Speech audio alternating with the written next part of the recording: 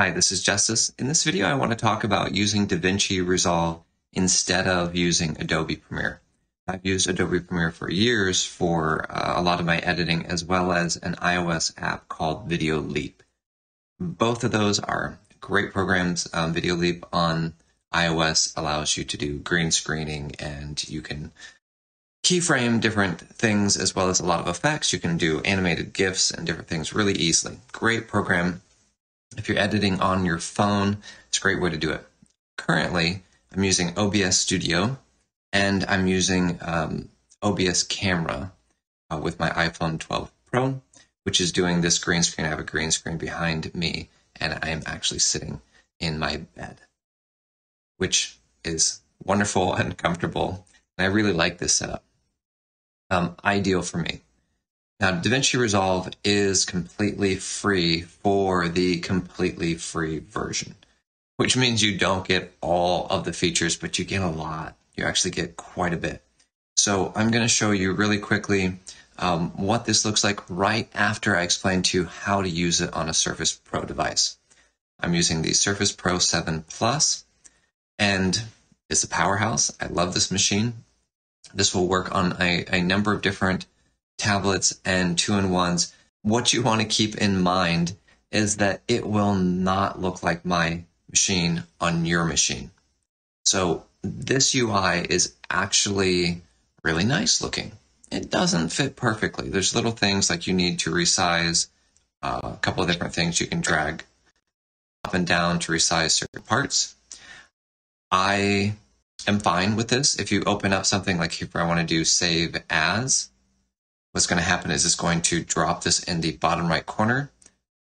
Now, what needs to be said immediately is that when you install Davinci Resolve on a tablet, when you install Davinci Resolve, the scaling is completely screwed up. I might be able to show a picture, and let's see if I can add one in right here. Ta-da! Okay, so you can see what that looks like. It's unusable.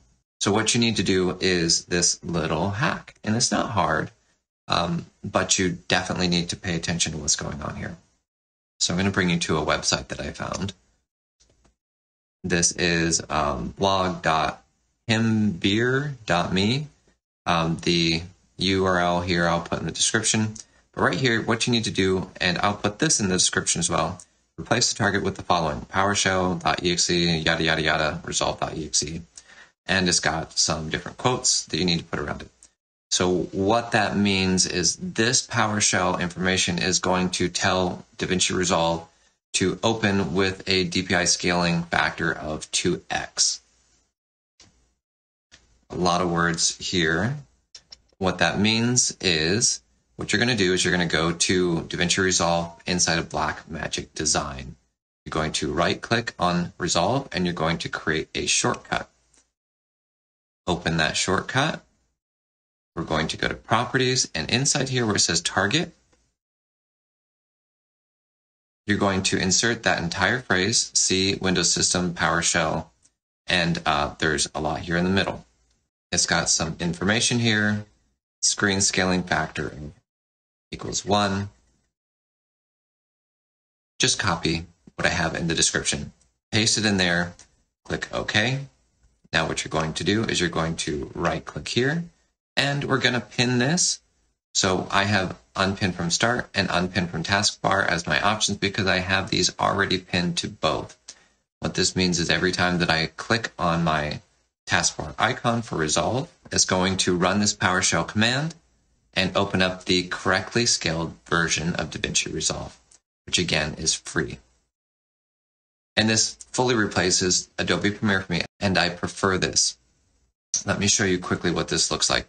I have on my left, I have the Tablet Pro Artist Pad, and I have this one set up specifically for Davinci Resolve. So if I want to twirl this shape on the screen, if you don't, then it will select. I'm doing the tutorials for Rebel 4, by the way, which I'm really excited about. It's a super cool program. Okay, so let's say I want to cut this. I'm going to go cut, cut, tap, and delete. And I just did a ripple delete. Which means that as you tilt your pen, the shape will rotate with it.